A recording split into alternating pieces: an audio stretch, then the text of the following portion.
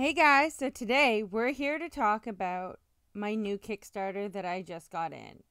I am so freaking excited.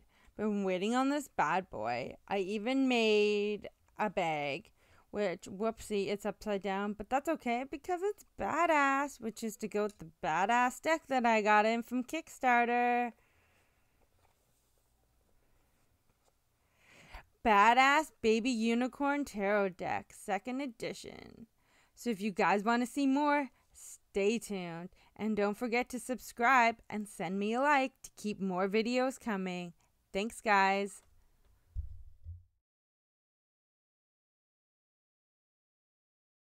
So let's get into this. So, with my Kickstarter, I got not the cheapest one, but the next step up that was supposed to come with a second sticker sheet, along with the sticker sheet that came with one of our goals.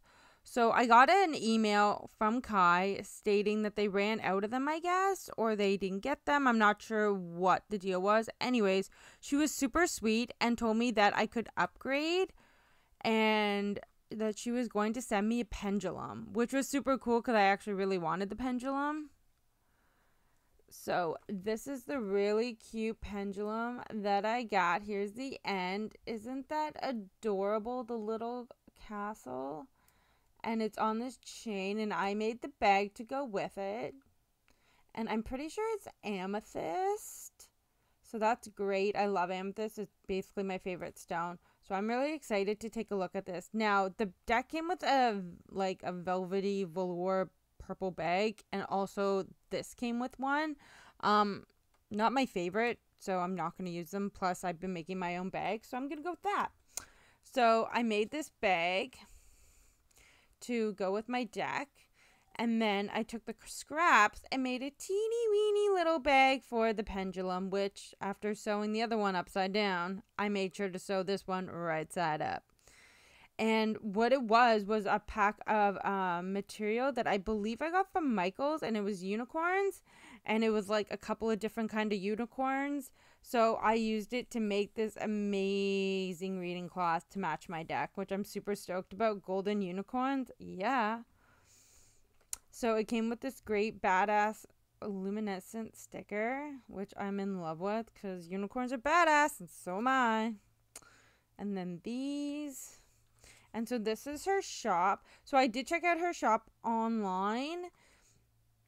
But it's basically just for like readings, I believe, from what I remember. So this is what came with the deck. So this was our free add-on of stickers that we got from our goals, which I think are absolutely adorable. I love this. Boo freaking who. Well, the other word, but I'm not going to say that. Child friendly over here. And the star of the show, the deck. Let's get into this bad boy. So it's a beautiful magnetic box. And I know most of them like open to here, but this one's really cool. Like opens all the way up. And it says, the portal is open and the unicorns are unleashed. Brace yourself.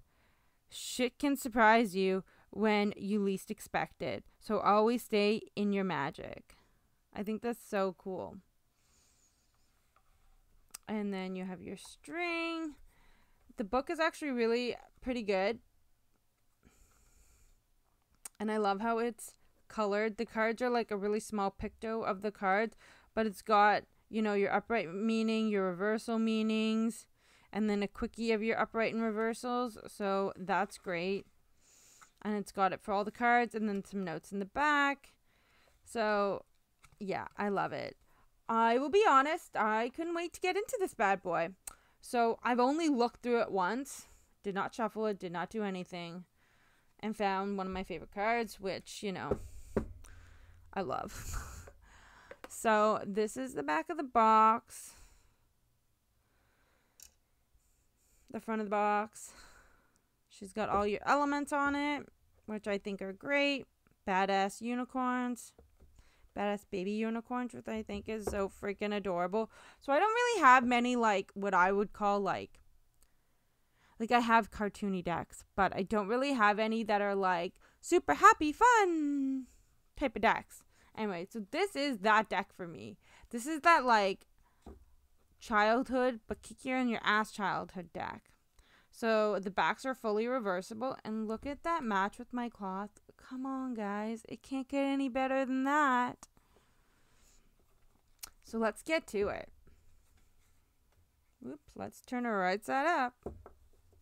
There's no gilding on it. I haven't decided if I'm going to edge this or not. I probably will eventually. But I have lots of decks now I want to edge now that I've done one. I did my Antiques Anatomy, and now I'm like, oh, I need to do this. So let's see if we can get in just a wee bit closer.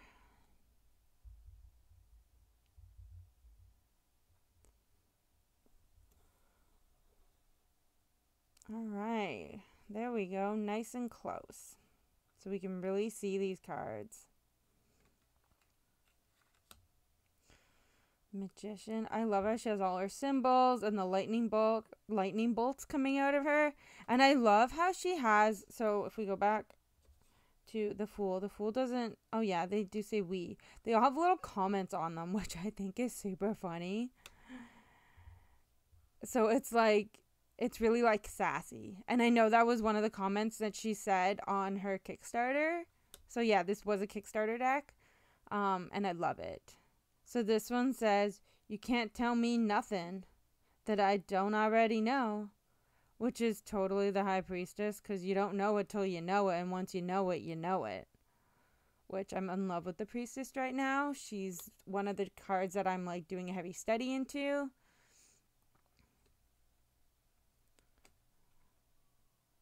So there's the mama. That's so great.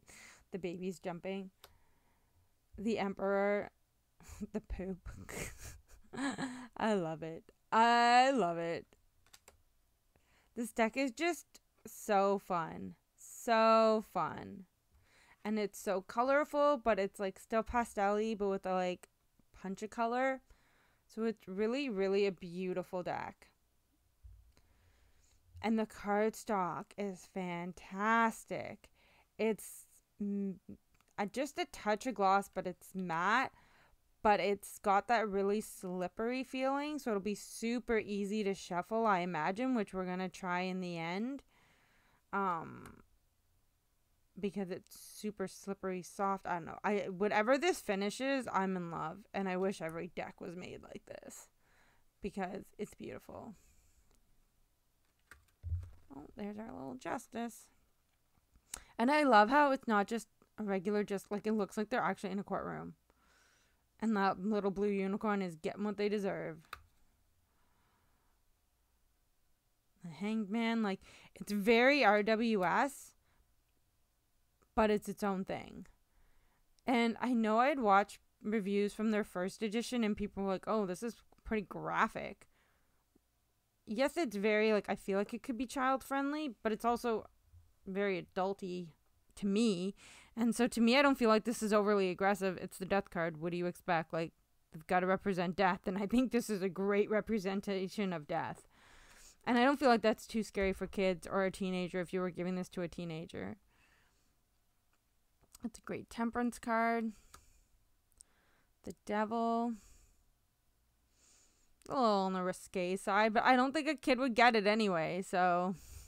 To me, like, this could be a child-friendly deck, and it could be a teenager deck or an adult deck. Like, to me, this is a very family-friendly deck. Like, even, like, the pieces of swearing, she has, like, the, like, blockouts of the words. So, to me, there's nothing wrong with that. But I grew up in a very liberal house, so... The Judgment, still got your horn. So to me, it's very, very RWS. Like, see, she even has it blocked out in the one swear word. The World, I love the like horn on the World. And the colorations, again, are just beautiful. Like, you have nice blues and purples and pinks and green. And, like, the poop emojis everywhere. It's great. It's great. I love it. It's so up my alley. Like, I was looking for something that could be kind of kid-friendly, like, for my inner child work. And this just hits the spot so perfectly. Because, yeah, it's inner child, but it's still adult. So for me, I absolutely adore, like, this would have been a great deck when I was like 18 or 19 and first trying to discover tarot, but then wasn't sure and I kept picking it up and dropping it very quickly. And man, I feel like if I would have had this deck back then, there would have been no dropping it. Like, this would have been my entry deck. So I'm so excited to have it now. Like, look at that sass in that 8 of Cups. Look at her go.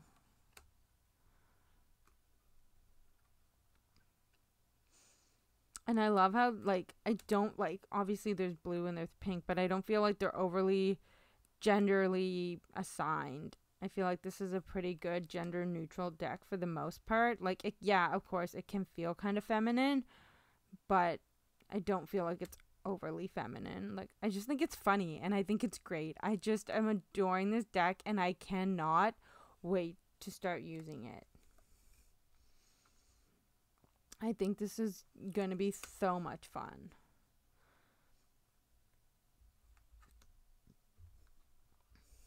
Ace of Swords. And I love how the blood is such a contrast. Like, even if we went back to the Death card, I love how, like, super blood red it is. And, like, it's not just around, like, everything's so round and fluffy, but the blood is so, like, bam, it's there. Which I kind of am loving, like, that contrast with the blood with the fluffiness of the rest of the deck. Like, I don't know, I feel like there's a really good balance of fluffy in real life. Like, that unicorn has a gun. Like, that's such a contrast. The Three of Swords, again, look at how, like, poignant that blood is. Like, yes, feel my pain. Well, I feel it alright. I don't know. I love these sword cards, and I love how poignant it is. I don't know. This deck is just giving me all the feels right now. I'm just absolutely adoring it. And I don't know how many times I can say that in one video, but I am. And I've never felt, like, overly passionately about the sword suit, other than I like the Three of Swords, because, you know, heart and pain. Very poignant. But I am really digging the sword suit in this deck. Like, really. And I don't think I can say that about any of the other decks that I have. Let's straighten you up a bit. So I think that's really great to have a new connection to a new suit. So I definitely think when I go to do a sword study, like currently I'm doing a cup study with Ethany's Modern Love Tarot. And I know she has a Pentacle study with her Bad Bitches Tarot. And I asked if there was one for the Pentacle, not the Pentacles, the Swords and the Wands. And she said not yet, but it's coming. And honestly, like, I feel like I would totally do the sword study in this deck. Because it's bombing.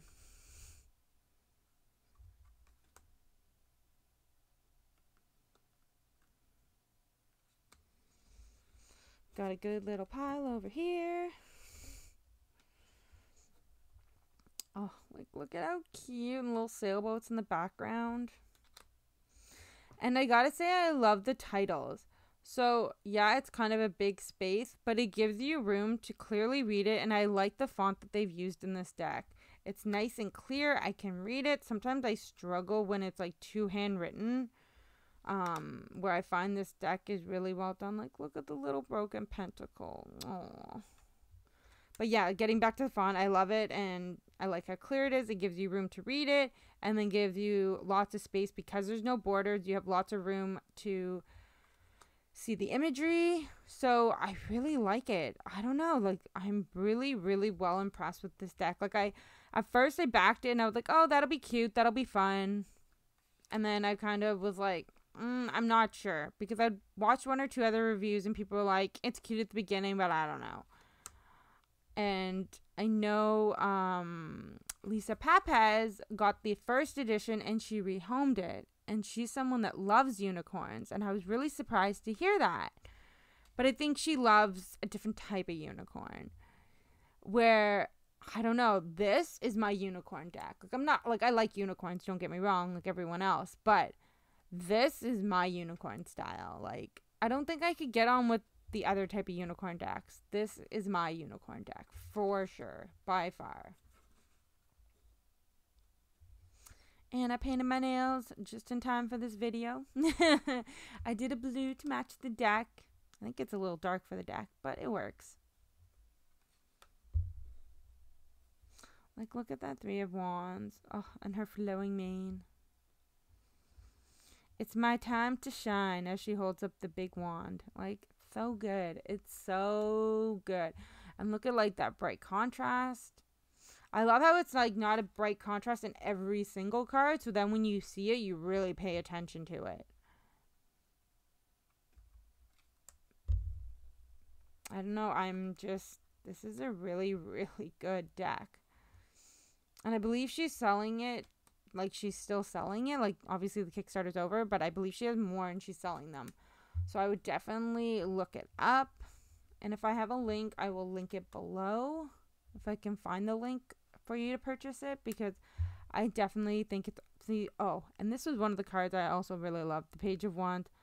Here we go, getting out her blush, getting pretty for the night. I love this. I like to move it, move it. So great, so great. So yeah, that was the Badass Babycorn Tarot. So let's do a little shuffle and pick a card. And there's going to be reversals. I don't read reversals, at least not yet. I'm not there. I'm still deep in learning.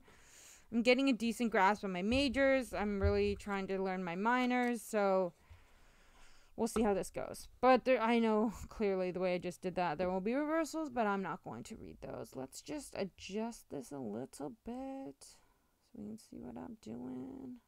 All right, there we go. See how beautifully that shuffles?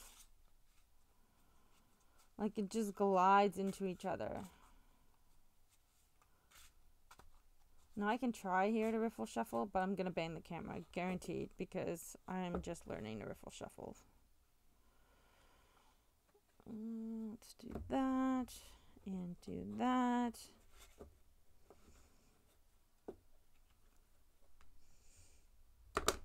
And see, like I said, I'm just learning to riffle shuffle. But it does riffle shuffle if I was better at it.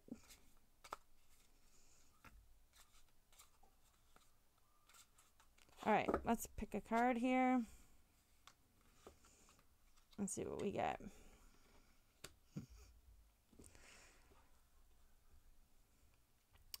So we get the Four of Cups. And it says, yeah, I'll get to it after I smoke this grass. So I guess this is one of the more adult cards, if we should say that. But super funny. Super funny. I think it's pretty hilarious. So let's look up the Four of Cups in the guidebook.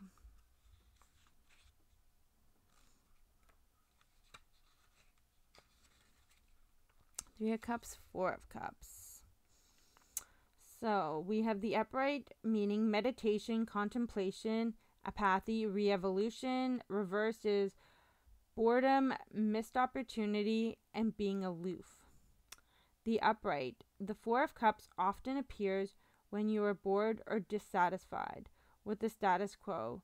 You may be feeling disengaged, apathic, or unmotivated. Life has become a state of flat, and there is a little that excites you anymore. The overcome of this, the Four of Cups suggests a need to reevaluate your situation and to look deep within your own psyche to find understanding and meaning, turning your attention inward to find the truth for which you are searching, and distracting and examine your heart and mind to gain clarity. And then it goes on to talk about the reversal. So I think that's really cool. But yeah, I'm totally, absolutely loving this deck. And my tarot cloth matches perfectly. So yeah, so that's the Bad Baby Unicorn Tarot deck, 2nd edition from Kickstarter, with all the goodies. My own homemade pendulum bag and bag for the deck. So if you guys would like to see more, don't forget to subscribe and hit the notification bell and give me some likes. I'm still new at this and gaining a tiny bit of traction. And if you notice, I changed my credits at the beginning and the end, or the intro, however you want to call that thing. I had listed 2 Instagrams. I've recently renamed the one and got rid of the other. So you can look me up on social media under Instagram at TarotNatPlans. TarotNattPlans. TarotNatPlans. Go look me up because I definitely post about the videos that I'm doing and post every day or every second to third day some really cool photos and lots of info to go with them. So hit me up. Bye, guys.